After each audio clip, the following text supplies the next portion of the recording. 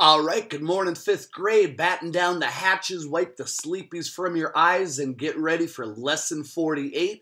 Today we're talking about reading and writing whole numbers in expanded notation. Now, this word notation just means how you write it. Notation means writing. Expanded means make something longer. So however we're going to write whole numbers, it's going to be longer than the usual way of writing it. And let's start off with a quick little review because I think some people are kind of fuzzy about place value. This first three on the right-hand side, I call the no-name group, and it's just ones, tens, hundreds. Then you have 1,000, 10,000, 100,000 in the thousand group. Okay, over here later on we would have 1, 10, and 100 in the millions group. Okay, so I'm hoping that refreshes your memory for you because it's going to play very importantly into expanded notation. So here's the explanation. Expanded notation. For each digit you have to write, in parentheses, write digit times the place value. And if you have more than one digit, you'll have to close out your parentheses, write a plus sign, and use the next digit times the place value. You don't have to write anything for the digit 0 because writing nothing is the same as 0. We've been saying that for a long time, right?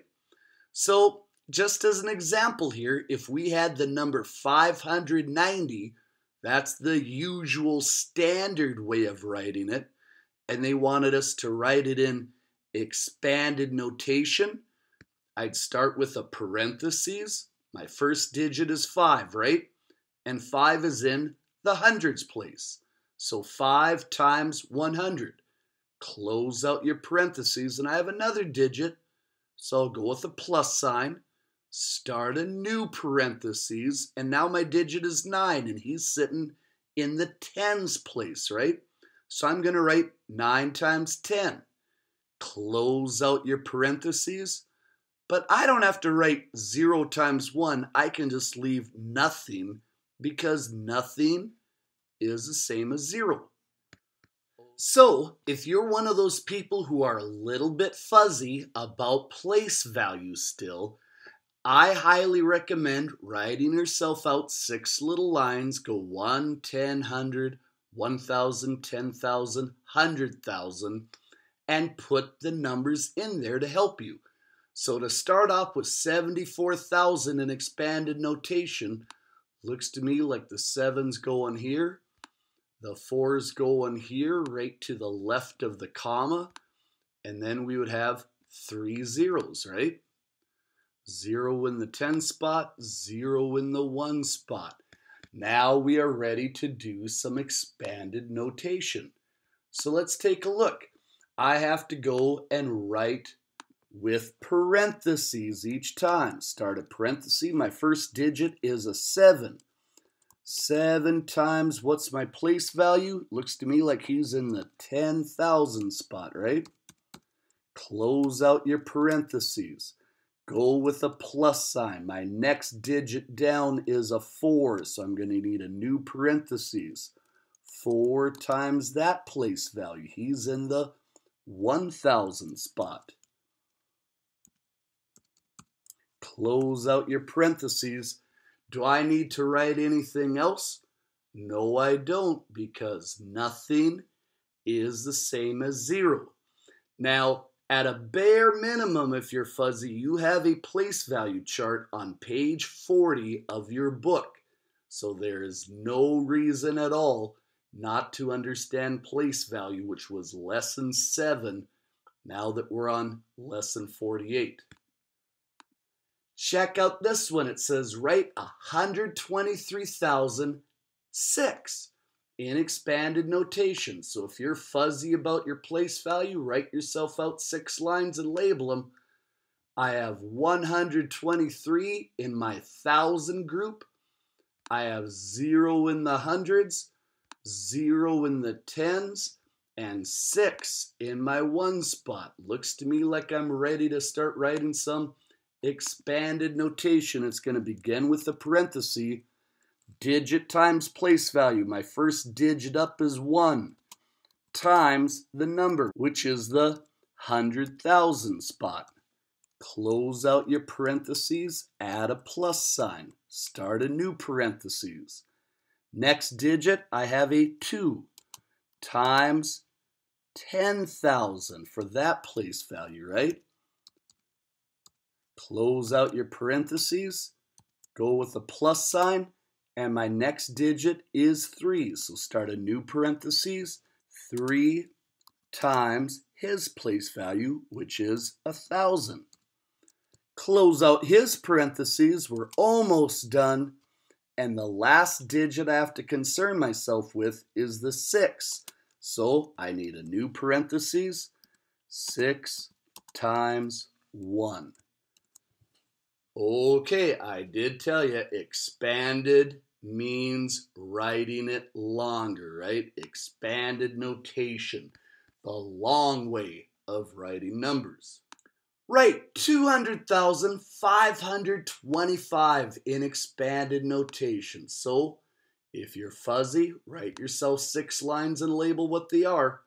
We have 200 in my thousands group, 525 in what Mr. Hines calls the no-name group, right? Because we don't see a group name after them. And let's get ready to do it all over again. Starts off with a parentheses, as always. My first digit up, I have 2 in the 100,000s place. So 2 times 100,000. Close out your parentheses. Get ready for a plus sign. My next one, I have 5 sitting in my 100 spot, right? So new parentheses, 5 times 100. Close out your parentheses. Add a plus sign, go to the next digit. Start a new parentheses. The digit this time is 2. His place value is 10. Close out that parentheses. I have one last digit, so I'm going to need one more plus sign and one more parentheses, and I go with 5 times 1. Close out your parentheses. I don't have to write anything for my zeros, right? All right, so that was expanded notation, the long way of writing numbers. Now, one more word, standard form. Standard just means the usual way of writing numbers. So they're also going to give you some things in expanded notation. They want you to write what the usual number is. Here, I do highly recommend writing yourself out 6 lines, label them if you need to, and remember, fill in any empty places with zeros. So let's take a look. I have a 9, and they're telling us they want it in the 100,000 spot. So here's my 100,000 spot, so that's where I'm going to put the 9, right?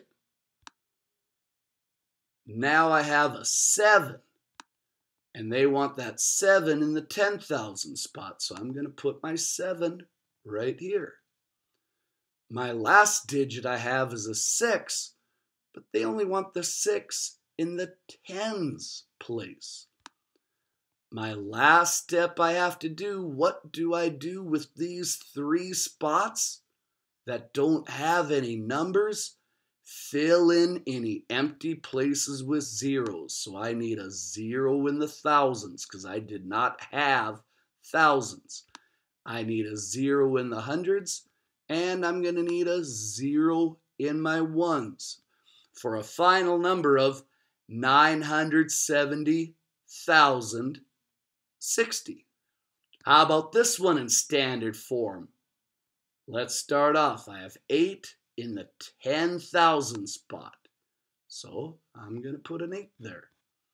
My next digit I have is a 1, and they want him in the hundreds spot. So let's put a 1 in the hundreds spot. Now I have a 2, and they're telling us to put him in the 10 spot. And lastly, I have a 3 that they want in the 1 spot.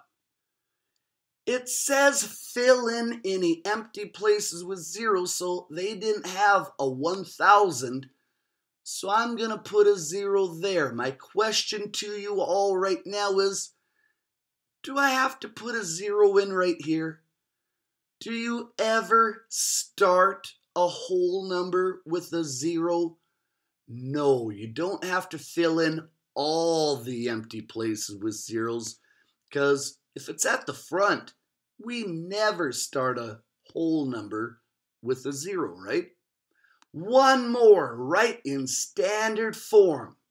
Our first digit up is a 9, and they're telling us to put it in the hundred thousands place. So let's go ahead and do that. Then they give us another 9 that they want in the 1,000s place. Then they're asking for another 9 in the hundreds place. And lastly, one last 9 that they want in the ones place. And as always, fill in any empty places that are not at the beginning of a number with zeros. So in standard form, I have 909,909. Check this one out, because I know some people every year stumble on this. Draw a rectangle. So I drew a rectangle. And it says shade 1/7 of it. So that should be easy enough. Let's go ahead and shade 1/7. And they want to know what percent of the circle is shaded. We've been doing this a lot, but they've been doing it in fourths and fifths and thirds. All those pieces that you have fraction manipulatives in your math folders, right? We don't have any 7th pieces. So what do we do? Do you remember? This whole rectangle represents 100%, right? So you would have to take that 100% then, and we're actually going to have to divide it out by hand because we don't have it written down anywhere for us. So we can divide 100 by 7. 7 goes into 10 one whole time, multiplies back for 7. It's going to subtract for 3, and I'm going to bring down this 0, right? 7 divides into 30 4 whole times, multiplies back for 28, and it's going to subtract for 2, correct? Just like we were talking about yesterday, we got to write this guy as a mixed number. You can't say 14 remainder 2. That remainder of 2, that's my numerator. My divisor of 7, that's going to be my denominator. And don't forget your percent sign. So 1/7 is equal to 14 2/7%.